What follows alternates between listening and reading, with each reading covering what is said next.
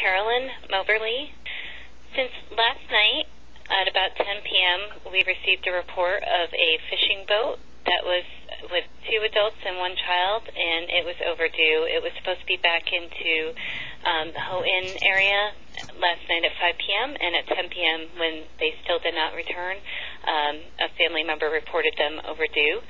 So at that time, we launched several assets, a boat from Coast Guard Station Portage in Houghton, as well as an aircraft from Traverse City.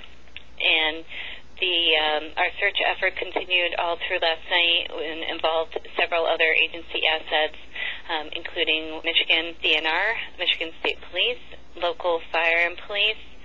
Canadian provided a C-130, and there were several other Coast Guard assets from Marquette, Traverse City, Detroit, Elizabeth City, North Carolina, and of course our station there right in Houghton.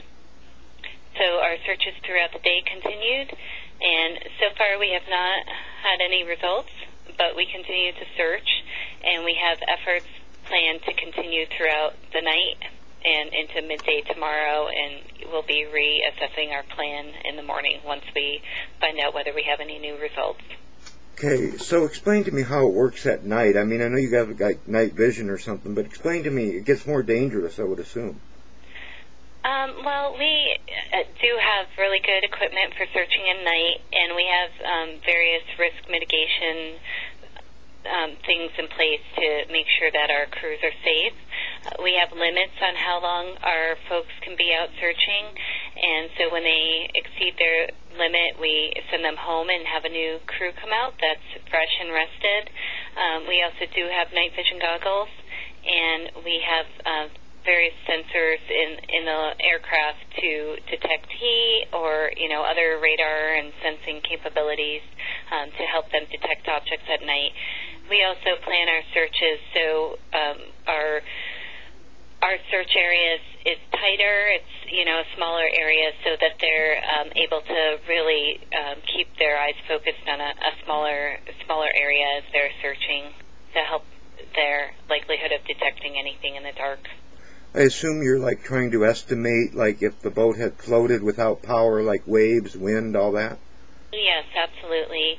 We have a computer model that we put all of our assumptions in the model as far as when we believe the vessel got into trouble and where they could have been, and based on that information that we input and the object that we're looking for, whether it's a vessel or a person in the water, our computer models drift that information, and they look at the current and the winds to tell where the object we're looking for may have possibly been pushed to, and that way we can plan our searches according to where the object most likely has drifted to.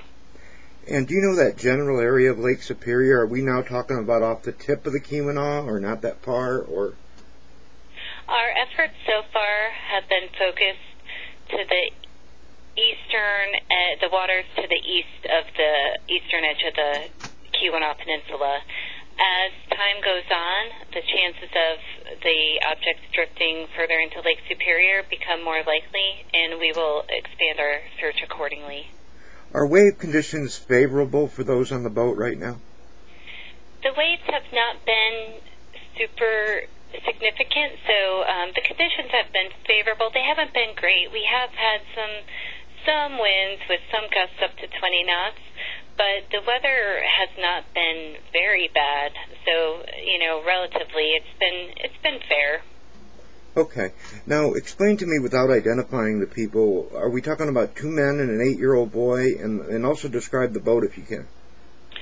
It's 2 adults and 1 child, and the boat is a 14-foot open cabin fishing vessel with an outboard motor as well as a trolling motor. It is white with green trim.